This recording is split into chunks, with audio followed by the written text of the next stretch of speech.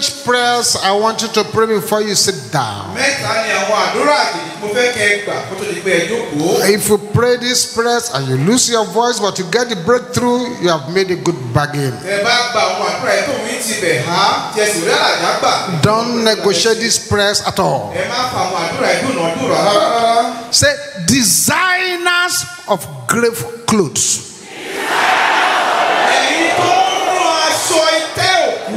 carry your load and die. Can you shout it loud? Your voice is not loud enough. In the name of Jesus.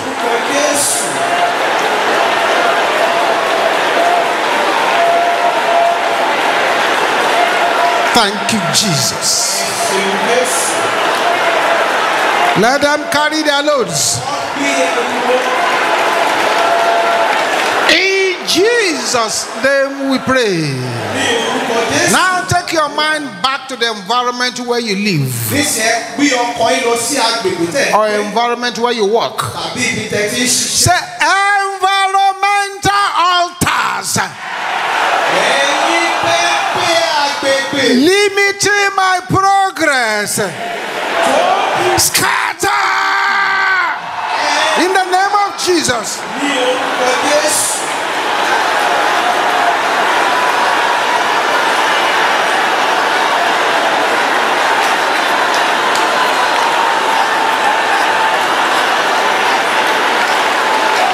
Thank you, Jesus. In Jesus' name we pray. Say, the powers that fought the childhood of my parents and are now fighting me. Can you say it with anger?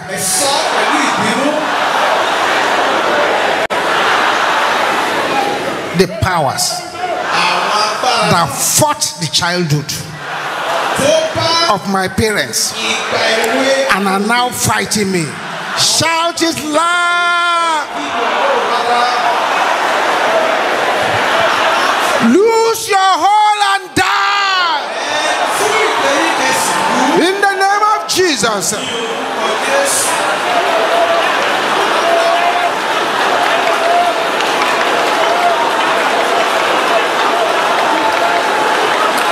Thank you, Jesus. In Jesus' name we pray. Father, we thank you for this wonderful morning. And we thank you for your people that you have brought here, connected to us by your power. Accept our thanks in the name of Jesus. Father, we are gathered before you here today. Blessings abound where you reign, and those who are in bondage are set free. Your word says, "Oh, thou that hearest prayer, unto thee shall all flesh come." We are not gathered unto a man. We are not gathered unto a building.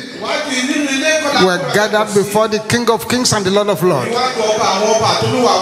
And therefore, as many people as are here, Father, lay your hands upon them in the name of Jesus. Lay your hands, lay your hands, lay your hands, lay your hands, lay your hands, lay your hands upon everyone here in the name of Jesus. To you, Father, be the glory.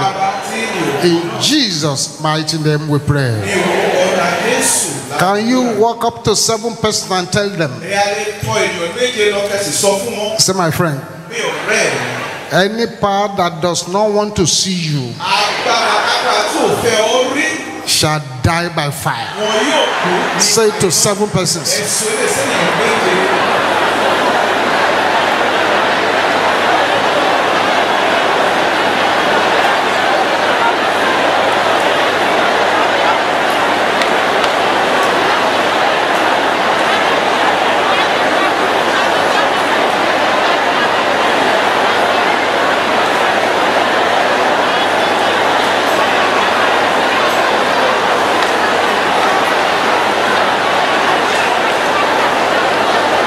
Amen.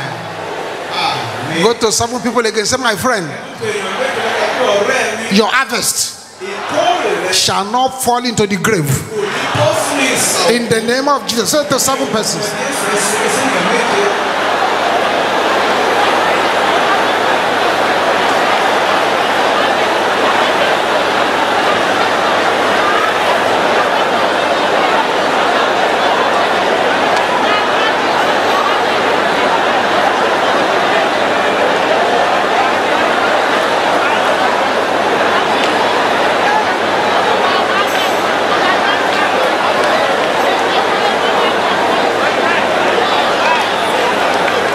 Amen. Have your seat. God bless you.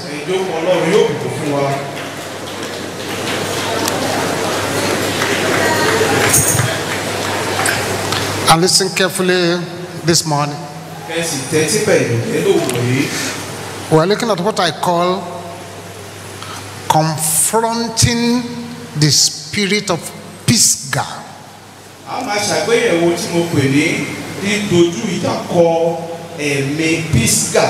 Pisgah is a mountain, but it has spiritual implications. Confronting the spirit of Pisgah. Let us do a small Bible study of mountains in the Bible and their spiritual significance. You know, I told you Pisgah is a mountain.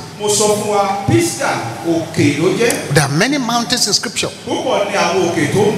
and they all have spiritual significance. Let's do a small Bible study. In Genesis chapter 8 verse 4.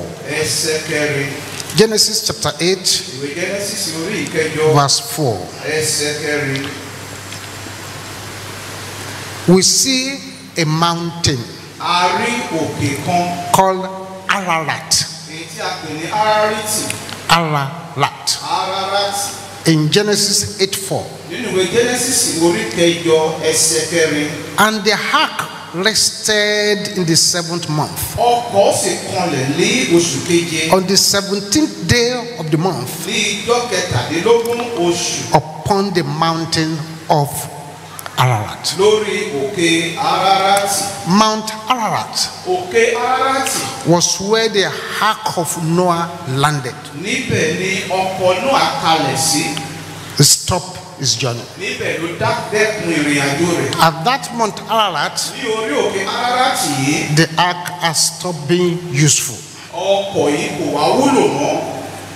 Many lives, unfortunately, they're on Mount Ararat. They have stopped being useful.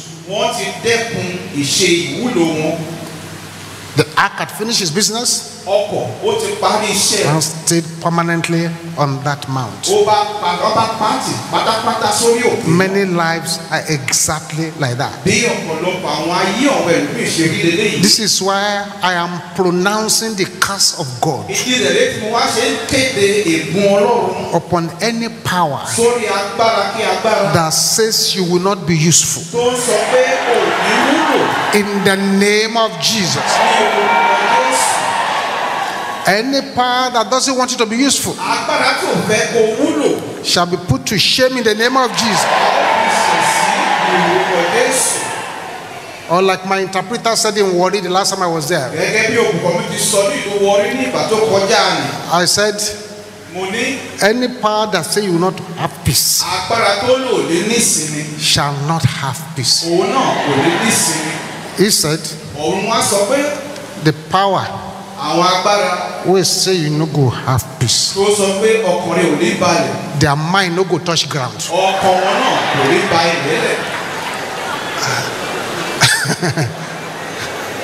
When he said their mind no go touch ground, I started thinking about it. And it's true, when the mind is hanging like that, can't land. And I'm praying for somebody here. Any power that doesn't want you to have peace, like he said, their mind not go touch ground in the name of Jesus.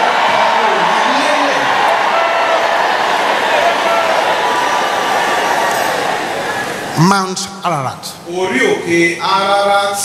Then in Deuteronomy chapter 11,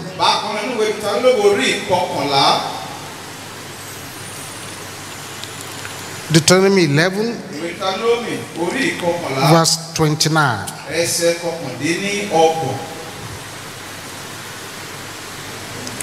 This is a very strange scripture.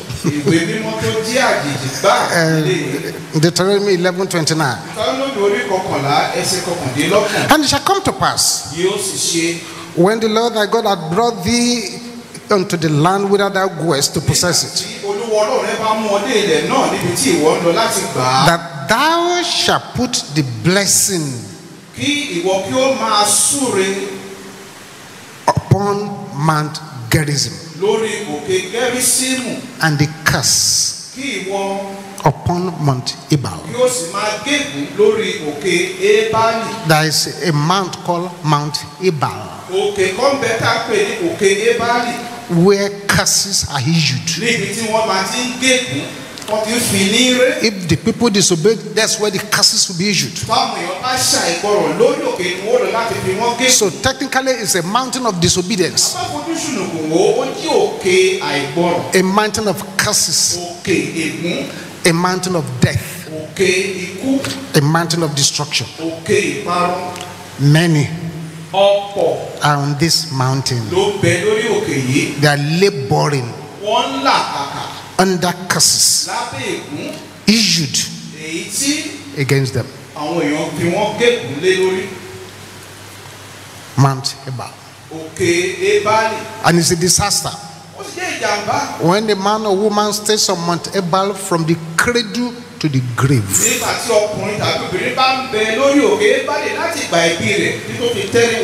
When a person is under a curse, you just know you are fighting something. You are fighting the thing. You can't understand it. It's not clear to you. Something is hindering you. It's not clear what it is that's pushing you away. As the person is under a curse, it's on Mount Ebal. Again, I make a pronouncement here this morning. Anybody laboring under any family curse,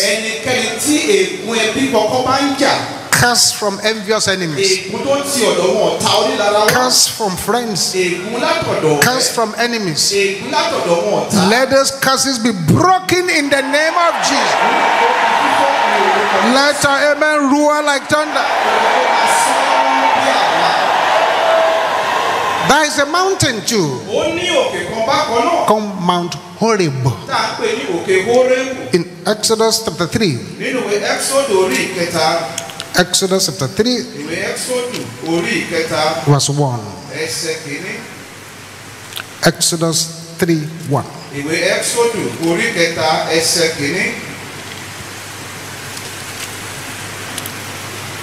And Moses kept the flock of Jethro, his father-in-law, the priest of Midian, and he led the flock to the backside of the desert and came to mountain of God, even to Horeb, mountain of God. Moses received the commission to deliver the Israelites on that mountain. Moses experienced the burning bush that burnt with fire but was not consumed on that mountain. Water was brought out of the rock on that mountain.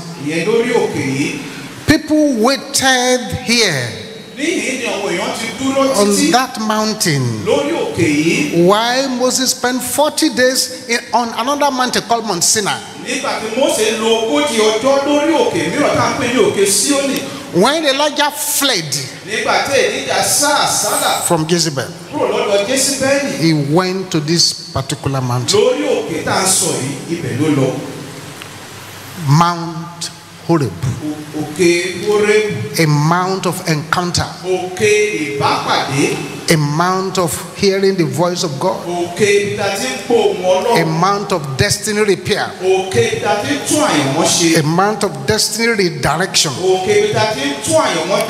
a mount of breakthrough.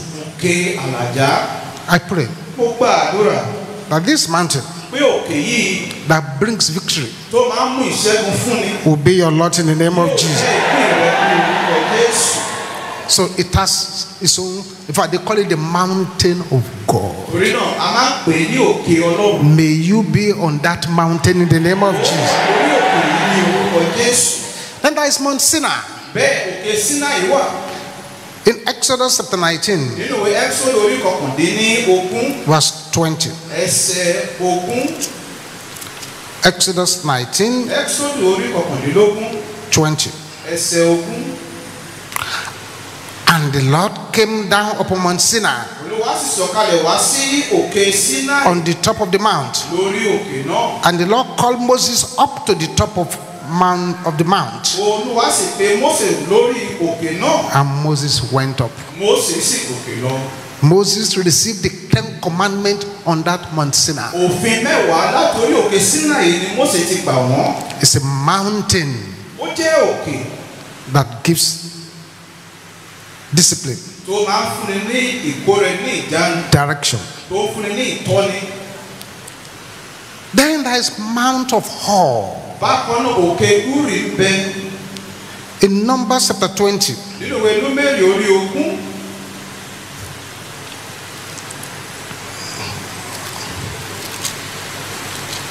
I'm reading from verse 25.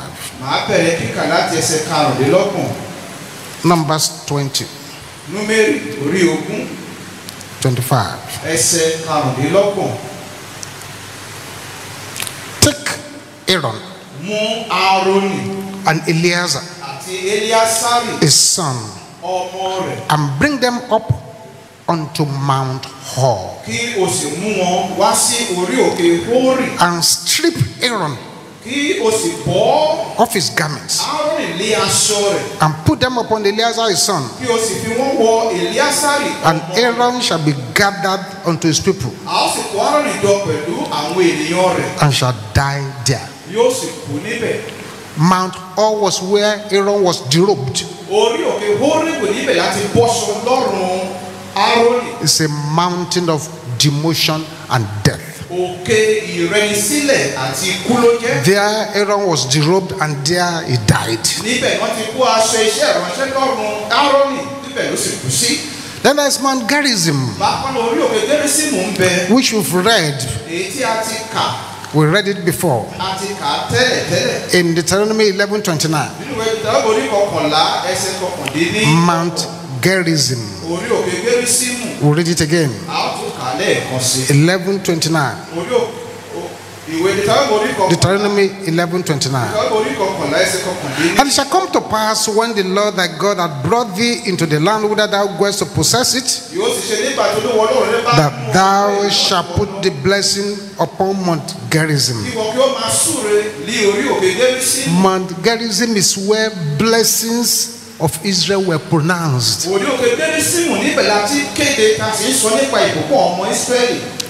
Blessings are pronounced on that mountain. And it's a great thing to be on the mountain of blessings. Then there is Mount Gilboa. In 1 Samuel chapter 31. 1 Samuel chapter 31. I'm reading from verse 1. 1 Samuel 31 from verse 1. Now the Philistines fought against Israel. And men of Israel fled from before the Philistines and fell down slain in Mount Gilboa. Mount Gilboa was where Saul was defeated by the Philistines and killed along with Jonathan his son. It's a mountain of destruction and death. Mountains where visions and callings are buried. Many are on such mountains. Then there's Mount Carmel. Mount Carmel. In 1 Kings 18:19.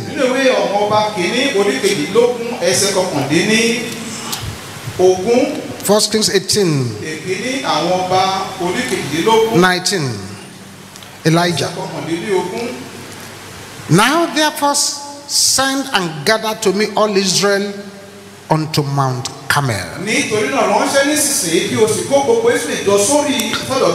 the prophets of Baal 450, and the prophets for the groves 400, which eat at Jezebel's table.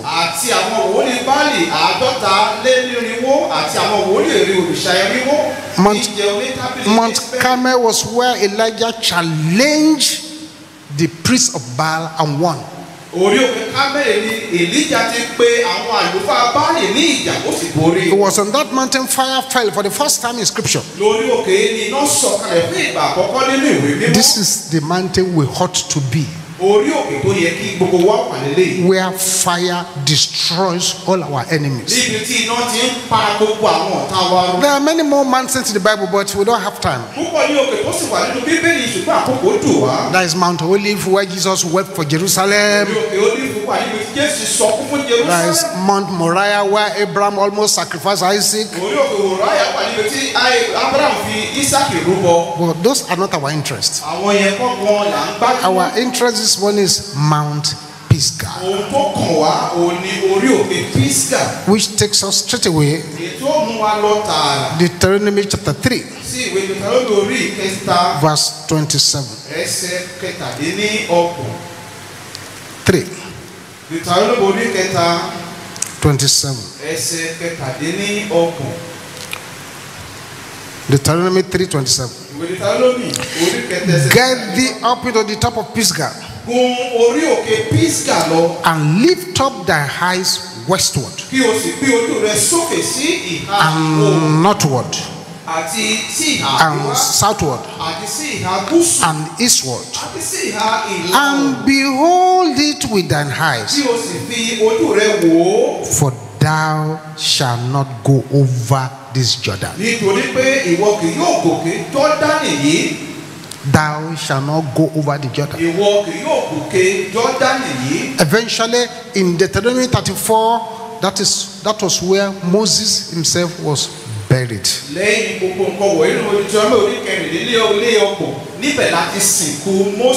God took Moses to that mountain. Look at the east. Look at the west. Look at the north. Look at the south. Look at the land that I said I will take you to. Just look at it. Say, but you will not get there. The spirit of Pisgah is a powerful spirit which has destroyed so many people. Moses was able to see the promised land, but was not allowed to enter into it.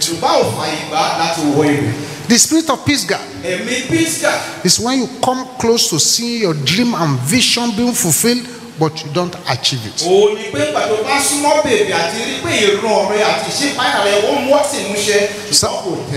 Somebody has been playing football. Now his team had entered into the final of the football. Maybe even World Cup final, the team has entered. But here is this man, very good player. His team had gotten to the final. He saw them getting there, but now he had been injured. So because of the injury, he cannot play. That is the Pisgah spirit. A nurse was about to marry, and that day they rushed somebody to the hospital. As she closed duty and was going home, they begged this nurse to attend to the person. He said, no, I'm outside my shift, I'm going away. And the next nurse has not come. Please do something before the doctor comes. I must go home. She did not offer that care, only for her to discover later that the man they rushed to the hospital was the man she was to marry next Saturday. If she had offered that little help, perhaps the man would have lived. But the man died. 1 week, the marriage, the man died. That is the spirit of Pisgah. The spirit of Pisgah is what comes upon a man on the day that his promotion was announced. That morning he died. He never enjoyed that. He saw it, but he never got it. So the spirit of Pisgah is a terrible spirit.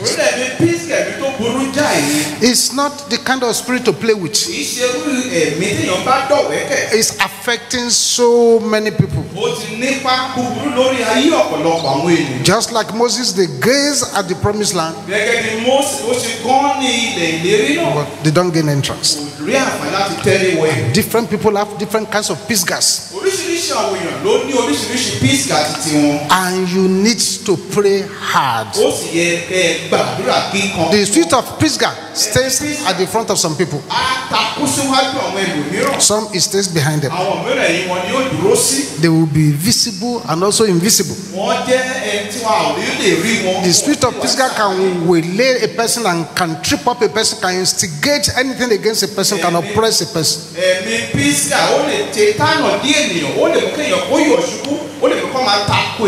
The best modern day description of the spirit of Pisgah is the spirit of almost there. Almost there, but not there. The foolish virgins, they were prepared to meet the bridegroom. In Matthew 25, they were prepared. They had oil in their lamps. Both groups heard the voice of the bridegroom. One group got in. A small omission kept the other group out. Now the terrible voice now sounded unto them, I know you not. This is a serious matter. Those people, they were Mr. and Mrs. almost there, brother and sister almost there. Why Jesus turned so many people away who will have been his followers? He gave one man an open invitation. He said, come and follow me. In Matthew 19, Jesus turned some people and said, I want to follow. He said, no, go back to your people. But this man said, come. But this man, because of his, said, okay, yes, I'll follow you. Okay. So go and sell everything that you have. Give it to the poor. Come and follow me. The man shook his head. He preferred his wealth to eternal life. He almost got in, but did not get there. He knew all the theories in his head, almost got in, did not get there. Lazarus was close, very close to that rich man. Rich, close enough to be eaten under his table. The rich man did not listen. The rich man probably thought that, well, when you get to heaven, God will arrange all the VIPs at the front and all the poor people at the back.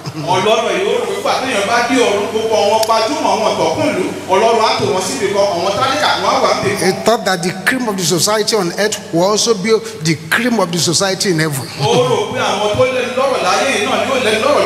Forgetting that God's arithmetic is different from ours. Lazarus hit below his table. He landed in hellfire. Lazarus was in heaven. So there is an array of Mr. and Mrs. almost there in the Bible. For the 5 foolish virgins, they had insufficient oil in their lamp. That's the danger of a life that is not spirit-filled. For the rich young ruler who will have been a disciple of Jesus, worldly possession blinded his spiritual eyes. There is a danger in worshiping the idol of money and material possession. The people who turned down the invitation of Jesus, they turned it down because ignorance had eaten them up. This is a serious matter. In my primary school in those days, the procedure was like this. At 7:30 in the morning, they jingle the bell.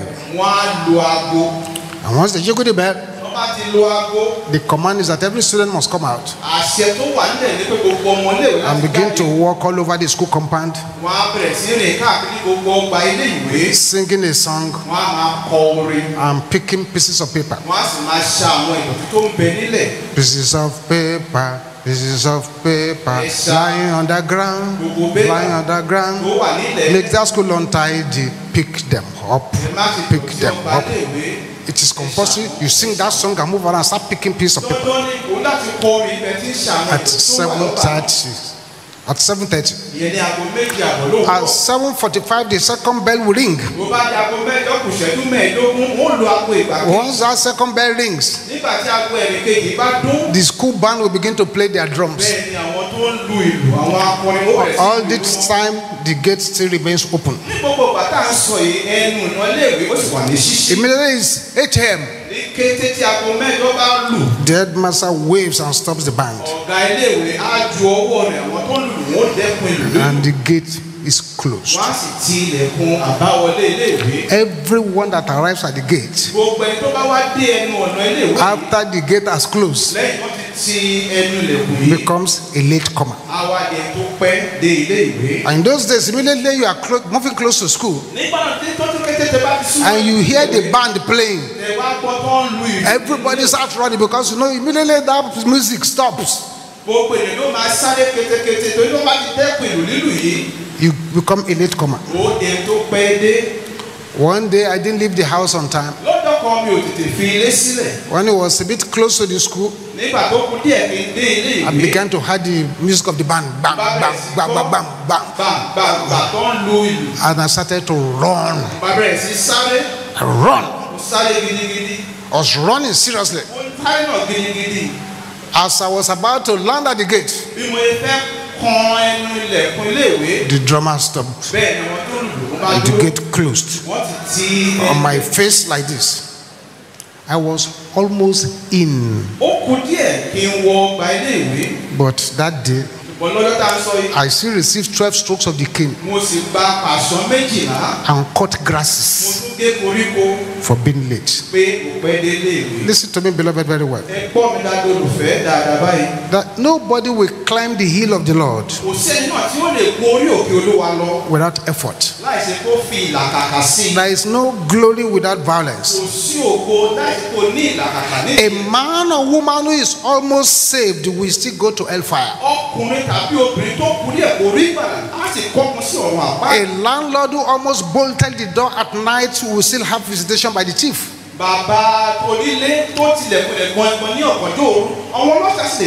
A prisoner condemned to death who was almost pardoned will still get hanged. A man that fell into the river and who was almost saved will still drown. A ship that was sinking that is almost saved will still sink. A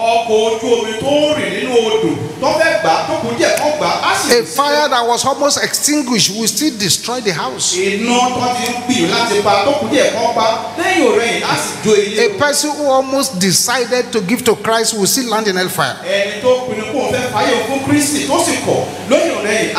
A person who almost received the Holy Spirit is still lacking oil in his lamp. A person who almost joined the Lord's work is still guilty of not joining.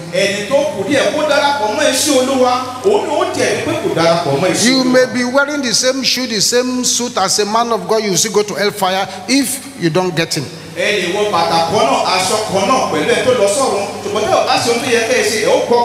Therefore, the first thing this morning is to plead with all the brother and sister, Mr. and Mrs. almost there here,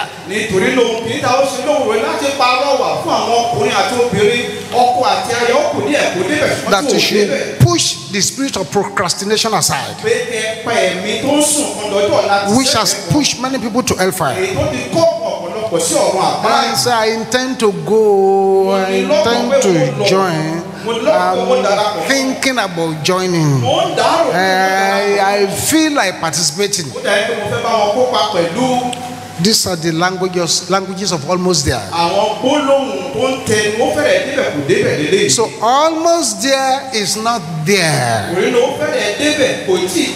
Almost getting the answer is still wrong.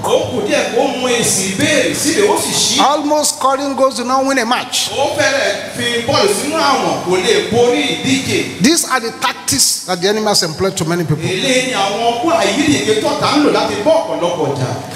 A lot of people stay at the border of their breakthrough because of this spirit of Pisgah. What are the symptoms? You need to deal with this spirit. Anger. You still have anger in your spirit? You are writing a letter to the spirit of Pisgah. What made Moses not to enter the promised land? The spirit of anger. So you can't go there. Unbelief is a spirit of Pisgah. Secret sin. Think nobody sees you. Do what you want. It's a spirit of Pisgah. Addiction. Spirit of Pisgah. You are experimenting with drugs in secret. Spirit of Pisgah. Stubbornness. Resentment. Disobedience. Rebellion to God. This is the spirit of Pisgah. It will make the person to behold the promise, but not appropriating that blessing. Fear, worry, anxiety, all those are spirits of Pisgah. Not praying, not reading the Bible, all these are spirits of Pisgah. You have to seriously pray this morning to dismantle this spirit. Many will have been great, and they have seen the greatness in their dreams. But the spirit will say, well, you can see it, but you are not going there. Many have seen revelations and visions of where God is taking them, but they find that their real life is different from what they are seeing in the spirit. The spirit of Pisgah. They make a person to see goodness of the land, but never tasting that goodness. Bow down your heads, beloved. Bow down your heads. But you see, if you are here this morning, you are not born again, you have not just surrendered your life to Jesus, do so very quickly before the prayers we are going to start now. So wherever you are, while all eyes are closed,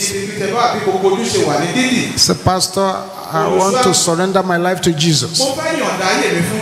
I'm tired of seeing good things but not appropriating them. And you want to surrender your life to Jesus. Get up from that seat and find a way to the altar here very quickly. Jesus is waiting for you here.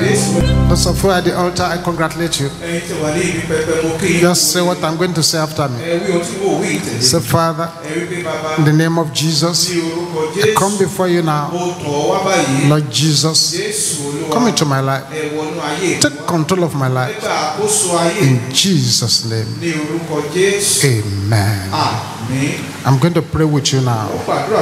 Father, I thank you for your children here. I've surrendered their lives to Jesus. Keep them standing by your power. Lay your hands of fire and power upon them. In Jesus' name. Amen. Open your eyes and look at me. I know a brother many years back. He had trouble. Lost his job. His wife's shop was demolished. Children sent out of school. Everything was upside down. Borrowed and borrowed and borrowed and borrowed, until no one was willing to give him money. One day he came to his wit's end. He was tired of being tired. He was sick of being sick. He cried to the Lord in the prayers. I want you to cry to the Lord now. As he cried and cried and cried and cried and cried, prayed the prayers and slept. And he had a dream. He saw himself in a beautiful place, fantastic mansion, and he saw a man looking exactly like him, like his photocopy, but he was more comfortable, looks fatter, looks happier, and was at the front of that house. And there was an angel by his side. So you are crying. Say yes. Say, but that's you. Me? No. So I don't have this kind of house. I don't have this kind of comfort. So, but that is you. But the fact that that is you does not mean that you will get there. The fact that God opens the windows of heaven and pour blessings down does not mean you will get it. The Bible says, a great door and effectual is open unto me. Great door, effectual, open. Say, but there are many adversaries. At the gate of the promised land, at the gate of the blessings of people, there is an array of wicked spirits.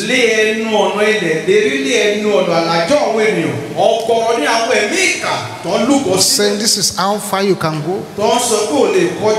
You are not going further. Nobody crosses this line. Where you come from. So you have been born into a deficit. Continue with your deficit.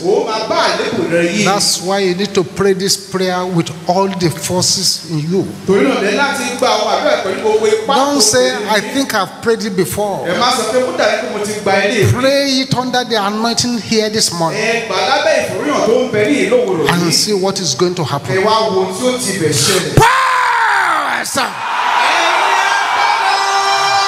that are saying, I will not go far.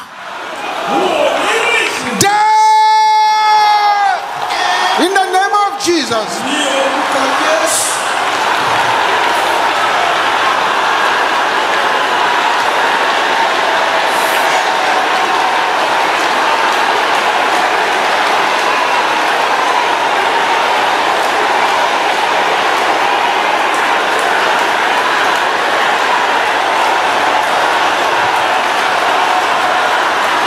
Makate setela kaya boshenteriba.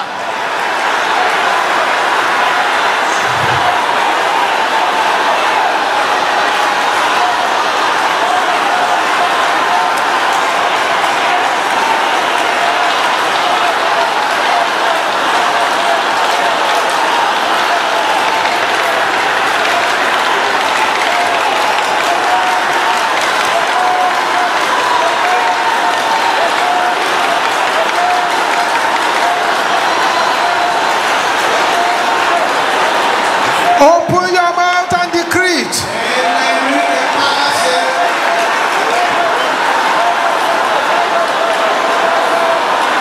In Jesus' name we pray. That's better. I want you to try more. Because your cry to heavens has opened heavens. Let that heaven continue to be open as you pray like this. Powers of Mount Pisgah, I am not your candidate. Can you shout this loud? That voice is not loud enough. But in the name of Jesus.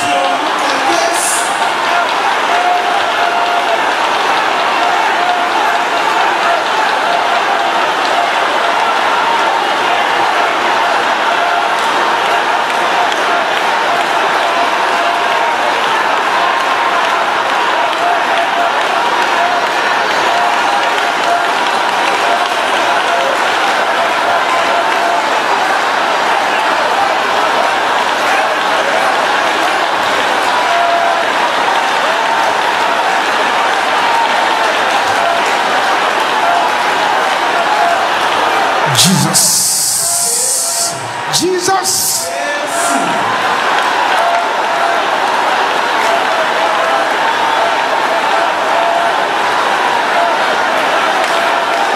In Jesus' name we pray. Right there where you are standing, I'd like you to do some very quick thinking. Think about your father. How comfortable was he? Think about your grandfather. Think about your mother. How did she die? What happened to her? Did she enjoy her destiny? Think about your grandmother. Begin to think about these things. And this is why, with boiling anger, I want you to shout like this: Glory killer!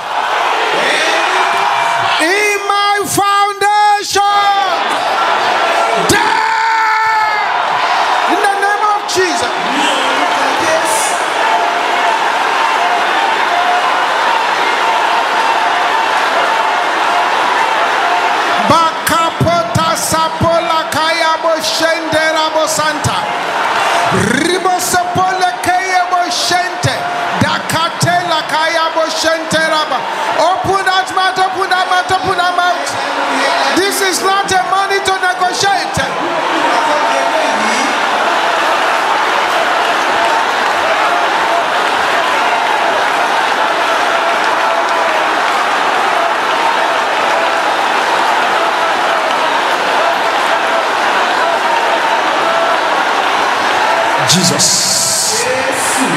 Jesus. Akaya Bushente. Deketendera Bosoto. Bakaya Bushendera Bosonte. Yes.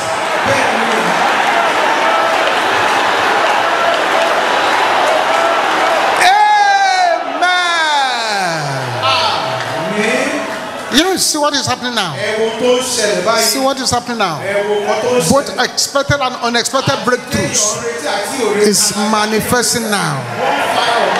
Powers selling my life to yearly battles.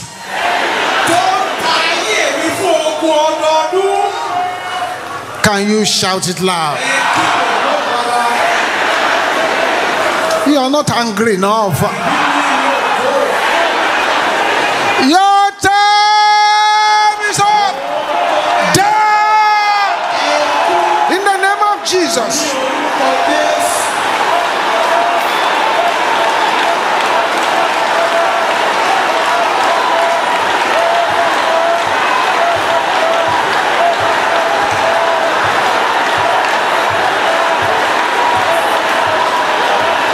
Yes. Yes. Yes. Yes. Yes. Yes. Yes. Yes.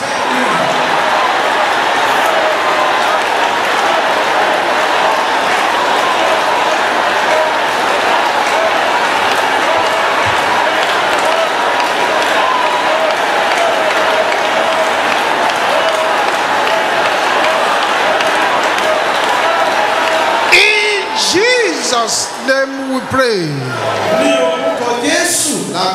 The brethren of Joseph, they said, let us kill him. Not outsiders, insiders. Let us kill him. And then we shall see what will become of his dreams. Let us kill him and see what shall become of his dreams. I'm praying for somebody here. The vampires of darkness assigned to drink the blood of your virtue with a sevenfold amen. I command them to die in the name of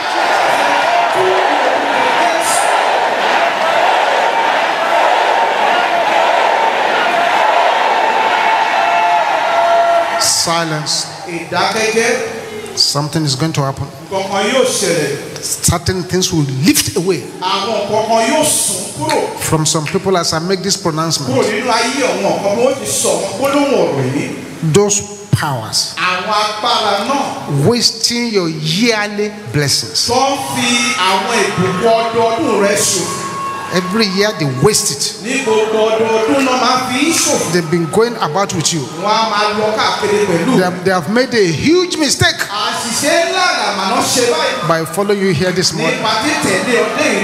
Yes, they are departing. They are departing. They are departing. That's the first person. That's the second person. That's the third person. That's the fourth person. That's the fifth person. 6, 7, 8, 9, 10. Yes, they are departing.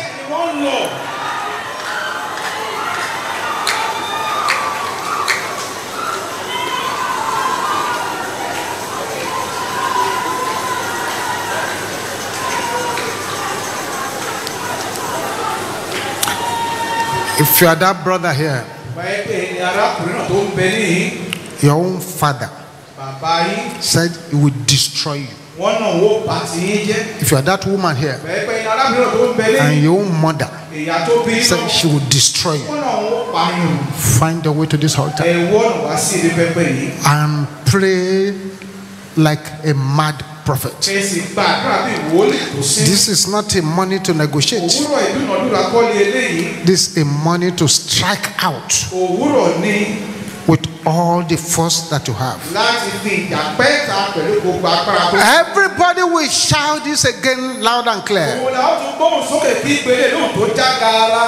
Powers this level. You are a lie. Die in the name of Jesus.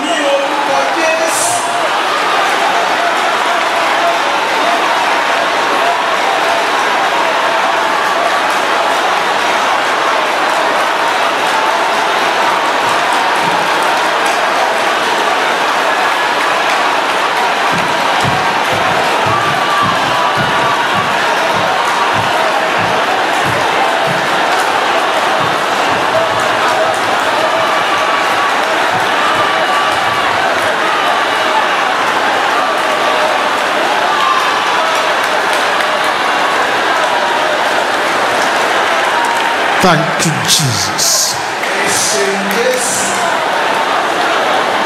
In Jesus' name we pray.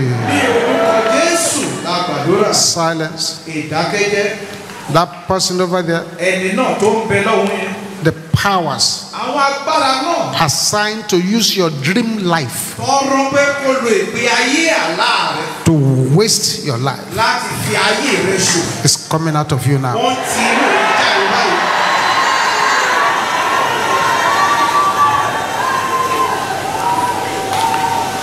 They are planning to put you to shame, but God has decided to make shame a stranger in your life.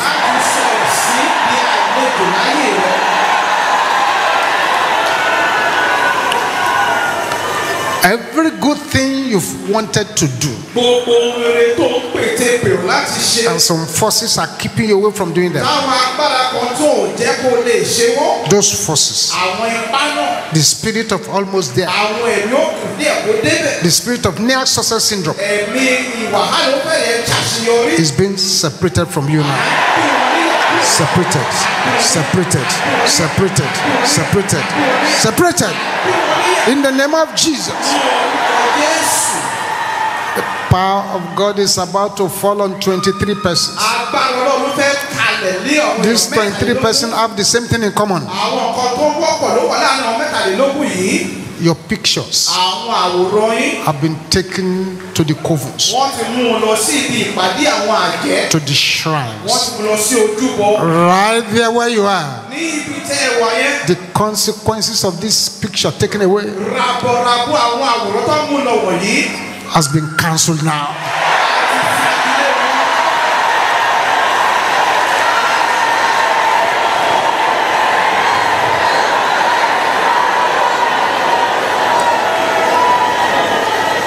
And those powers sent to wake up problems that are dead.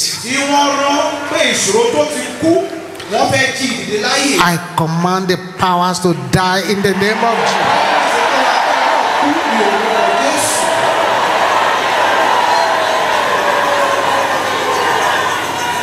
Any power offering sacrifices to strengthen your enemies, both the powers and the enemies, shall die violently in the name of Jesus.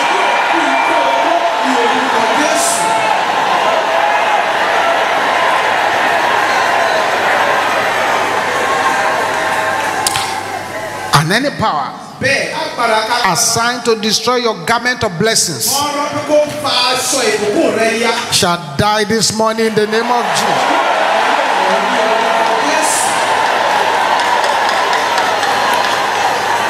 One more prayer before you sit down. Powers that wants me to see good things but not getting it.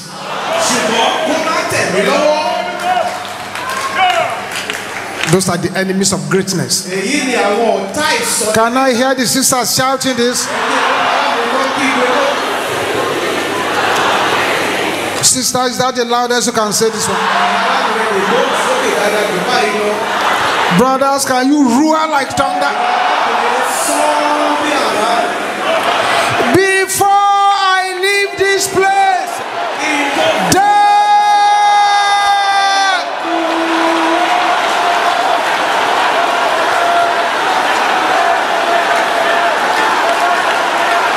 Bakaposatia.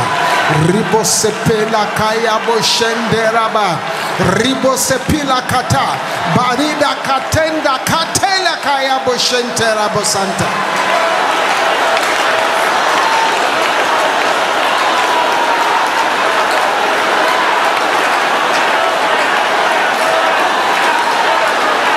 In Jesus' name we pray.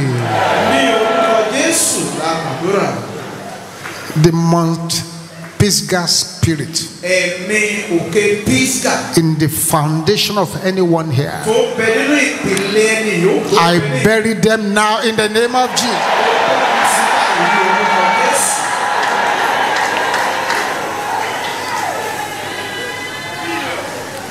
Thank you, Heavenly Father. In Jesus' name we pray. Let's rise to our feet, please. I want you to bring one prayer request before the Lord. Something you want the Lord to do before the next Sunday. Talk to the Lord yourself now. One prayer request. Speak to the God that answereth by fire. The God who knows no impossibility.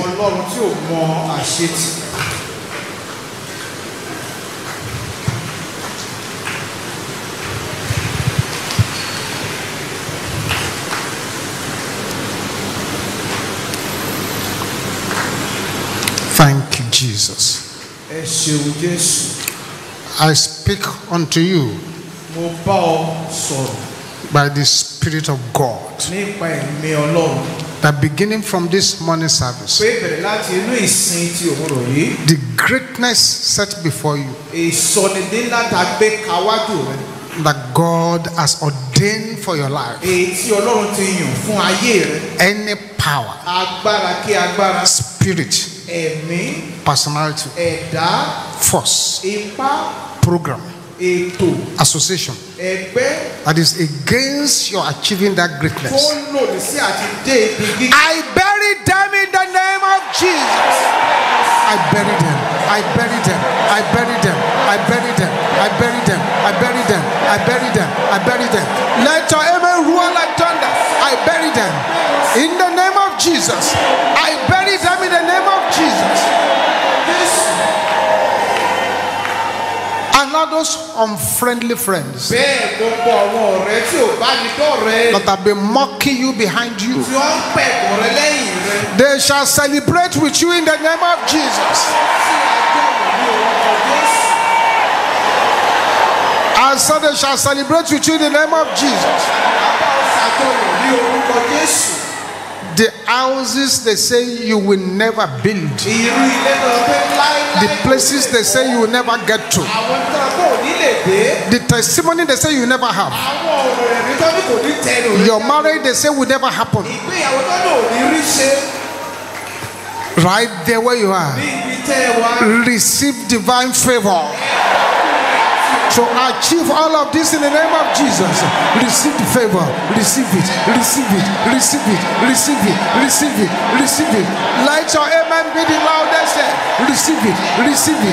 Receive it. Receive it. Receive it. Receive it. Receive it. Receive it. Receive it. Receive it. Receive it. Receive it. Let your amen roar like thunder. Receive it. Receive it. Receive it. Receive it. In the name of Jesus. Your testimonies shall shock your friends and surprise your enemies. Thank you, Heavenly Father. The Lord blesses you from Zion. Make his face to shine upon you and be gracious unto you. Go from strength to strength and from glory to glory. And as you position yourself to enter into another month, blessing will never depart from your life. Father, all the prayer requests are answered them by fire. Lay your hands upon your people. This week shall be a week of blessing for you, a week of breakthrough, a week of joy. There shall be no loss. In the name of Jesus, it is well with you. In Jesus' mighty name we pray. And let us share the grace and fellowship. Praise the Lord Jesus Christ. Lord. Sweet fellowship of the Holy Spirit, be with us now. Surely, what is this? So dwell in the house of the Lord forever and ever. 7 glorious hallelujah. Let's go.